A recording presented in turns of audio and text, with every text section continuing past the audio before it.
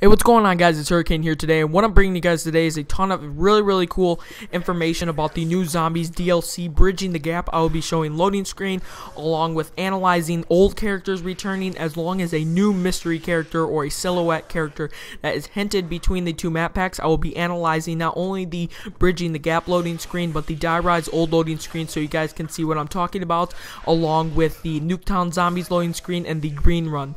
Now, everything, real quick before this video starts, I just wanted to say two people that really helped make this video and had it go was Mr. James Gary and OG X-Rays. They helped out a ton with making this video and a ton with constructing the idea, so definitely go check them out. They are some really good YouTubers that I recommend you guys go check out. And another thing is, this video did take a ton of time to make, so if you guys can just, drop a like or not, it all is up to you, but it just did take a ton of time, and it'd be greatly appreciated if I could see your support. And also subscribe if you haven't already, so you never miss when I upload a video. I'm gonna have a ton of new DLC stuff out for you, along with zombie challenges and a ton of other stuff.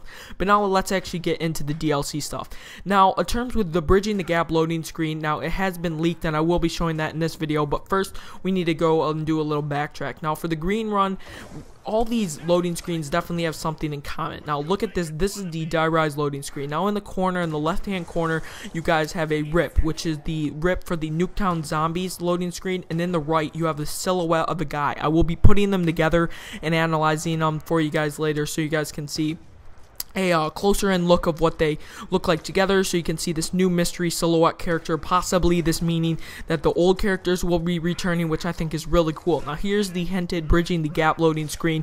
As you guys can see here, there is a silhouette of the guy in the corner, just like it was in Die Rise, but in this time it's the opposite side, so it's almost like these two are connecting. When I connect them together, you guys will see them side by side, so you can see the new silhouette character right here. I will also be highlighting it just in case for some reason you can't see the formation, and it forms this new silhouette character, like a hidden character. Now, I could not find any character that looked closer to him that has been the old Zombies games, so is this a new character? Could this mean a symbol for the old characters are returning? I really want to hear you guys' thoughts in the comment section below about this whole Bridging the Gap thing. I made a video and everyone commented, or a good part of you guys, or maybe not even you guys, commented that it was fake, when a matter of fact that, as we're seeing now, there's a ton of information that is leading up to this. Now, Bridging the Gap, obviously you have Die Rise, and then you had something that said Great Leap Forward. Now, in Bridging the Gap, you have the title Bridging the Gap, like it was Great Leap Forward, then you have the hinge, and then you have Kammer, which would match up with Die Rise. Now, the hinge, what my buddy James helped me out with, the hinge, when you look it up on Google and you try and type it in, which I really recommend you guys do yourself, you'll find nothing that really comes up until you come across that something really cool. Basically, the hinge was a secret zombie experiment, and that Nazis, what they did, it was so secret they ended up killing off their scientists just to keep it safe. And I'm serious about this, just to keep the project safe, which is, I can definitely see the Nazis doing. That's not too far off to what they would normally do.